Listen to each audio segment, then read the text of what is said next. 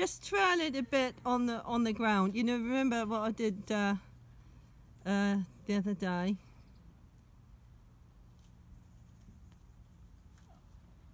Just twirl it a bit and see if you can keep him standing there, because as I said, it's not the whip that is the intent, but your body language. So he needs to understand that the whip means a different thing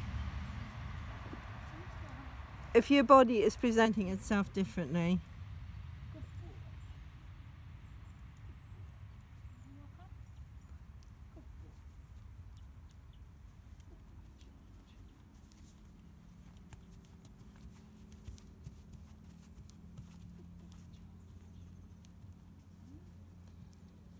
Another thing where you also want to be careful is when you hold the rope, that you don't have a loop around your hand, because if he pulls and it pulls tight, you can actually break your fingers.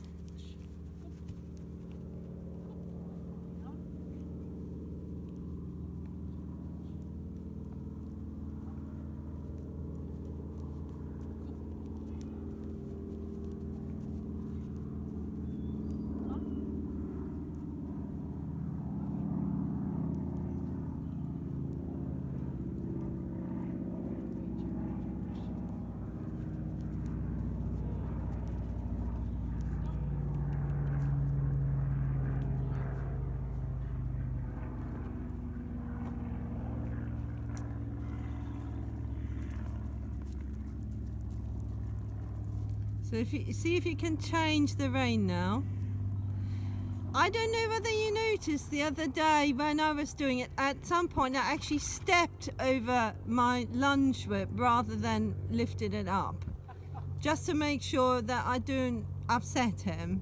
So at the moment you can get away with it, but if he's more wound up, that would probably be enough to set him off. So I just kind of put the tip on the ground and stepped over it.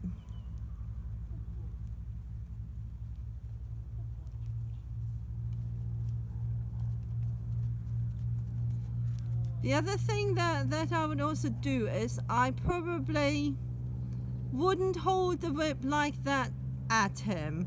Just I'm always inclined to have it rather pointing down than up. Or even if you don't need it, hold it maybe the other way round so it points away from him.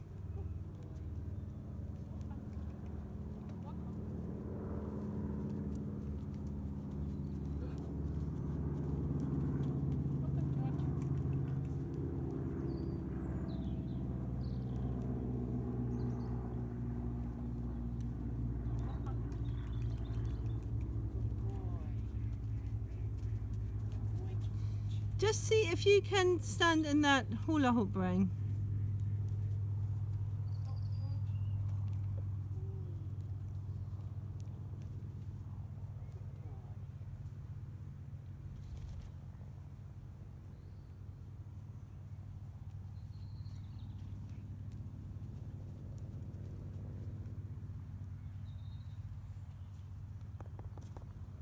So now, yeah, change the rope in the other hand, because otherwise he feels he can't move on, yeah.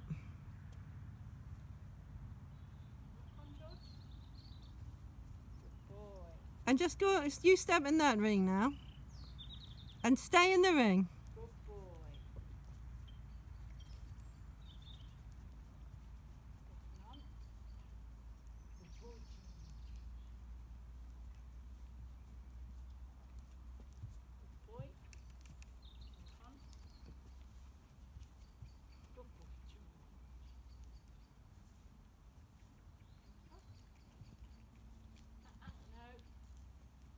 Yeah.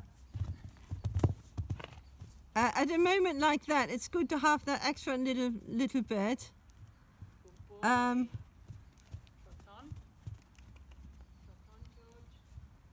So I think the tap that you gave him, I think that was appropriate, because he wasn't with you and he looked like he was going to just think about lying down and rolling. Good boy, George. Trotting on. Trot on.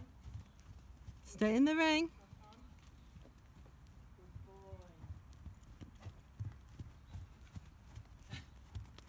Trot on.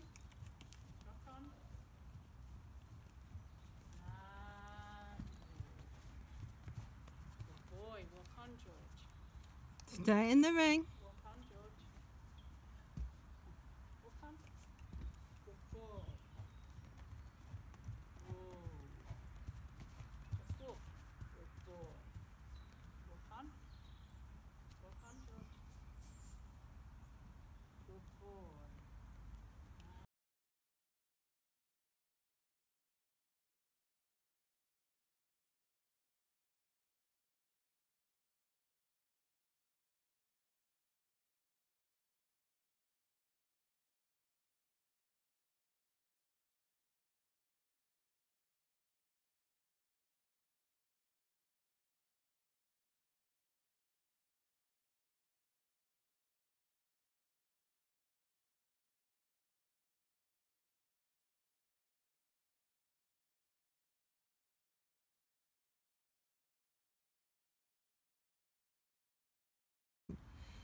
The reason why I said to you to step in the ring and try and stay there is, unfortunately, I don't have a video of your body language before, but you were going after him the whole time. Walking. Yeah, and it was actually quite, I think you were trying to keep up with him, and it looked quite forceful, and it looked like you were after him. Yeah. And just by staying more stationary and having a much stiller and calmer body posture, I think he felt that he could be calmer as well. And I think that's really important. And I did say in it also that I think it's very important that the horse is confident that it can come back to you. Yeah, good. Okay. Just, yeah, ask him to walk on. I think that was an external thing there.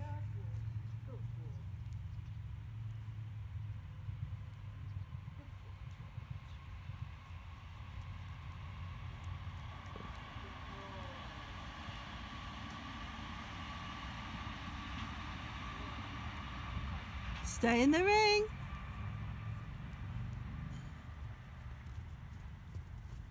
And you see also how important it is to have someone there, because I think if I wasn't standing here to tell you to stay in the ring, you'd be all over the place. Okay.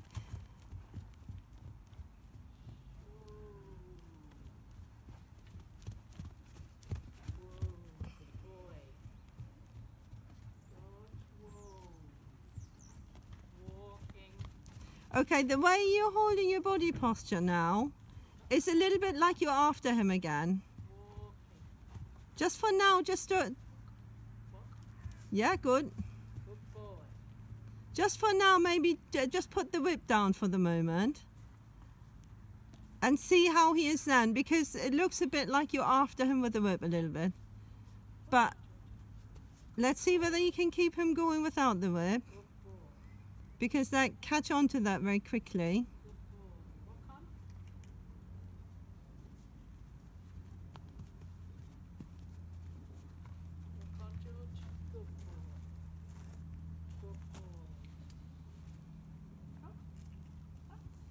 Yeah, that's it. He wanted to come in, but you didn't let him. That's good.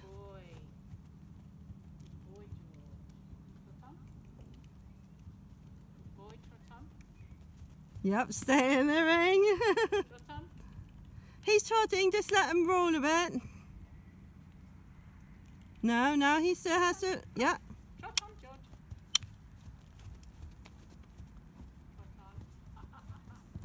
Oops.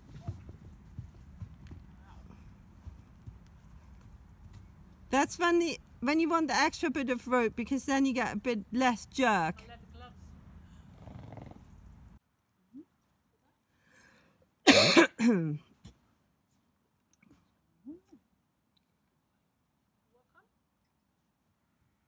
Stay in the ring. Stay in the ring. Oops. By not staying in the ring, Sarah is allowing the horse to push her feet around, and that means that he has made a move and is dominant in that situation. See if you can get him to trot again.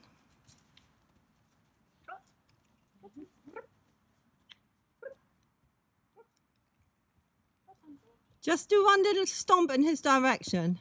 Notice that Sarah just used her right foot to stomp, which she's supposed to use to drive him on, but the right foot is the one closer to the shoulder rather than closer to the hindquarter. I would have tried to drive him from behind.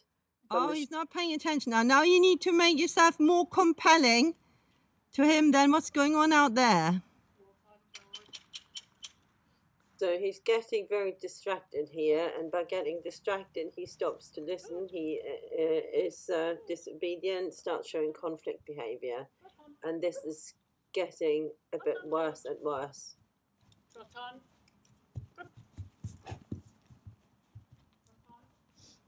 Good boy. Trot on. Trot on, George. Good boy.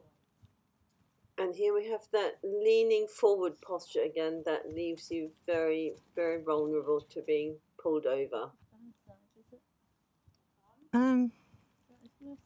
I don't really know which is his bad side. I think that may be, yeah. And really, here Sarah is not assertive enough. She needs to get into him a bit more. It's all a question of dosage, but there's not a high enough dose here. His conflict behaviour was starting to get out of hand, and here you can see I wasn't ready for that.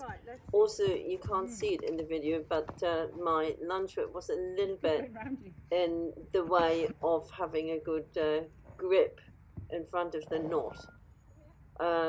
So I kind of had to let go of him. I couldn't hold on to him enough. I've heard him do that before. I can't have way breathing. Stop.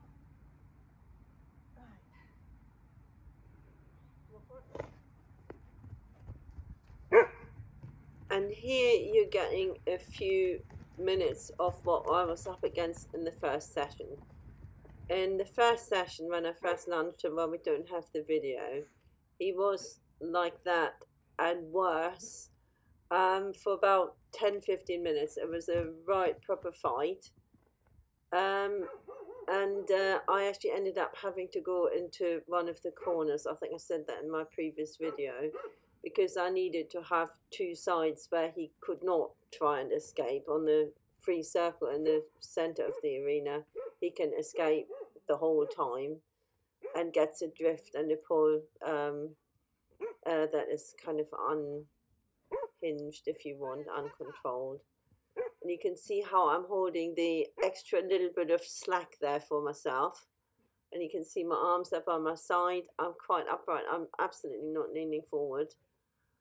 So I can be ready to be leaning back if he pulls against me again. There was that little stomp with my left foot to drive him forward. And again, I had the feeling I was going to go flying a few times, like in the first session.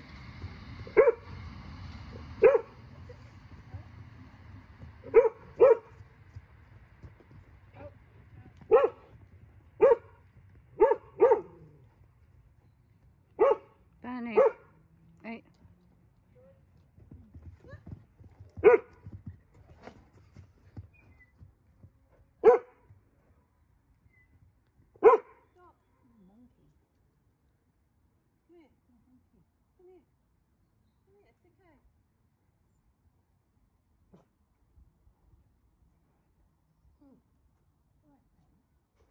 I'm just making it a bit tighter so it doesn't slip into his eye too much.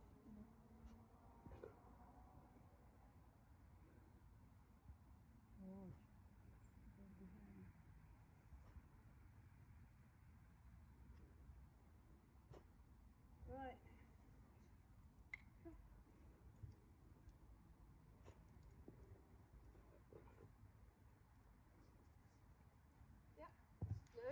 And here you can see again how I actually let go of that rope. Now, starts to learn that, Yeah. then we need to get a different thing. At the moment, this was coincidence, okay? Yeah. But they can actually learn that. George. Don't be stupid. Oh. But if he's like that, I will use something different. Yeah. And here you can see I let go of that rope again. That gave me a little bit of extra time to ground myself. Is it all right? Yep.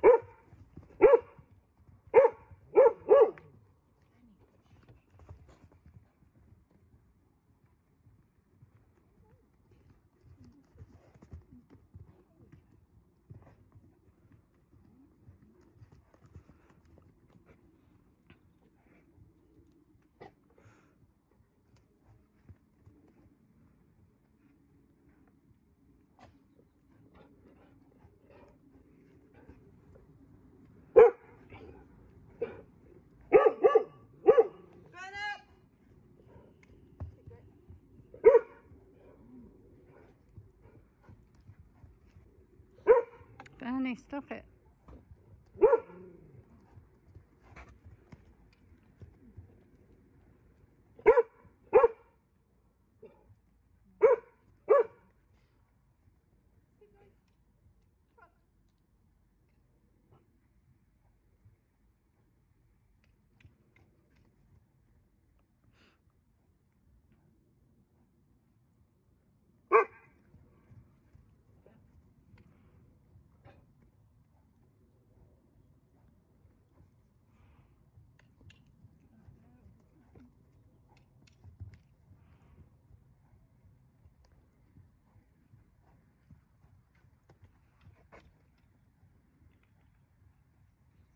You see the other thing, you see my arms are quite close to my body. Yeah.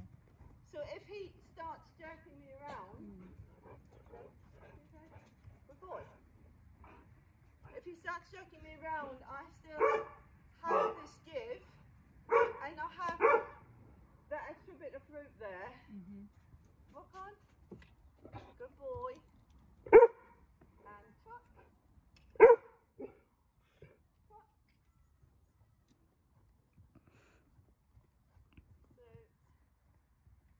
good boy.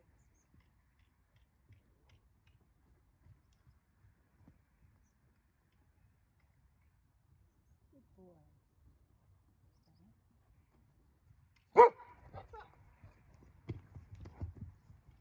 You see that little step in that I did, and I did it with my right leg to be behind him. Trot, trot.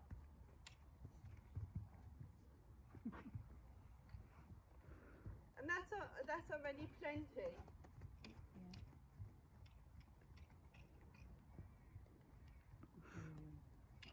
Stop.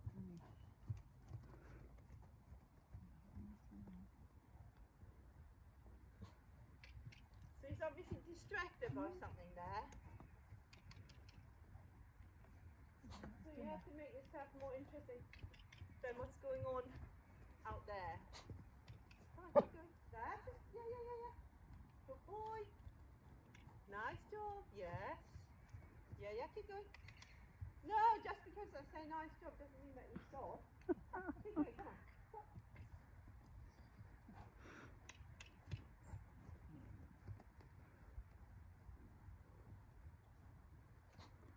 George.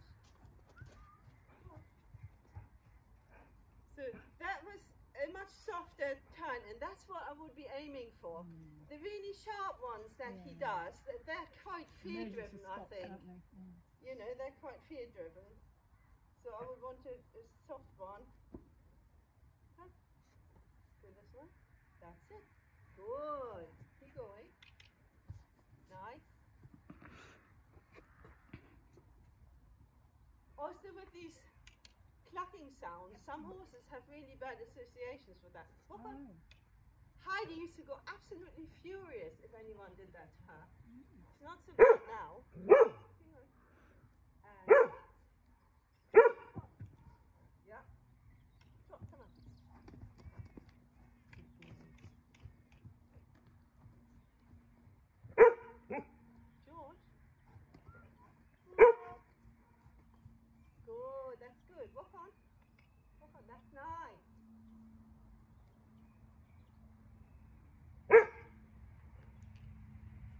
always find it. A good exercise is, I think he's like into chatting.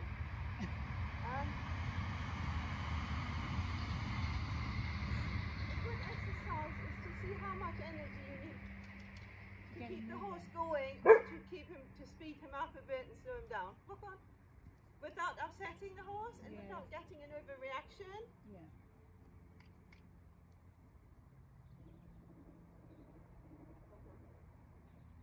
George, trot.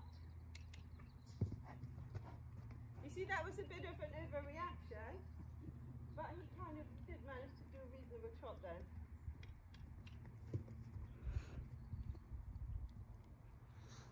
Yeah, I don't want him to slip around on your face either. Trot. Trot. Protested everything. Trot.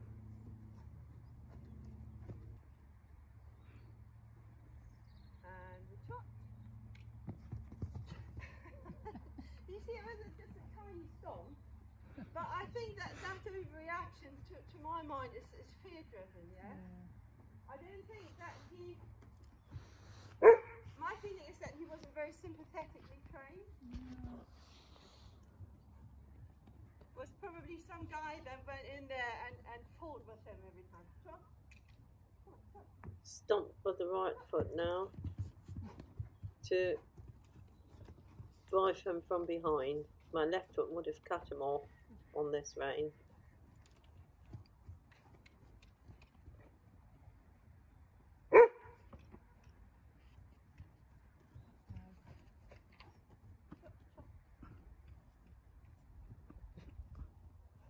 George. Oh, did you see he did listen? Come here. Yes. Do you want a minty then? I'll give you minty.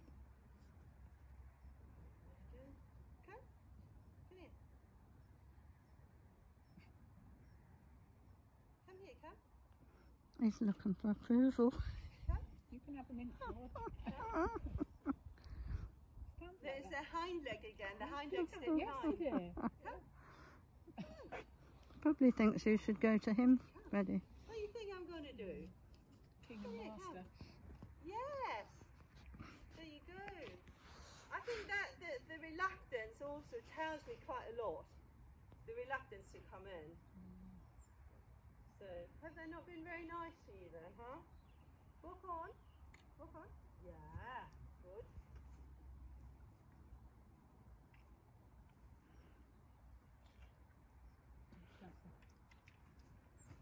George, can you trot again? Trot. That's a trot, isn't it? Come on. Trot, trot, trot. Yeah. Good. Good boy. Good boy. Trot. Come. So.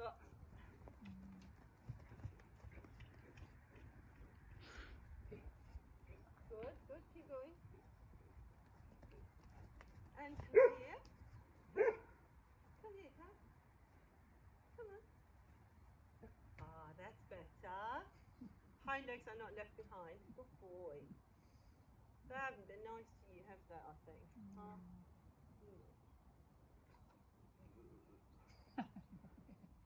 Huh? Have they not been nice to you? Can you walk on again? Walk on. Walk on. Yes, good. Good boy. I think it will take some time to completely get the trust.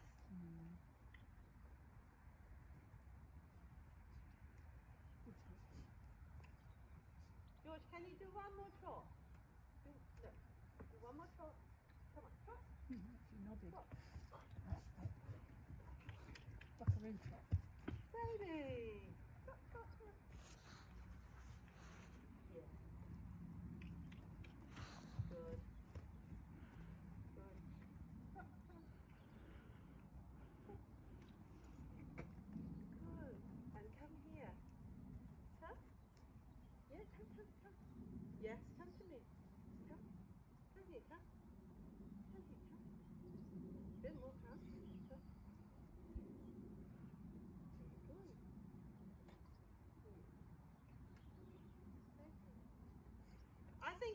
end was quite good, so I'll leave it at that. But there's a definite lack of trust issue, you know. I think he's been rather forcefully trained, is my feeling, and I think we have to get that out of him so he can do stuff calmly and is not worried about everything that we do and ask.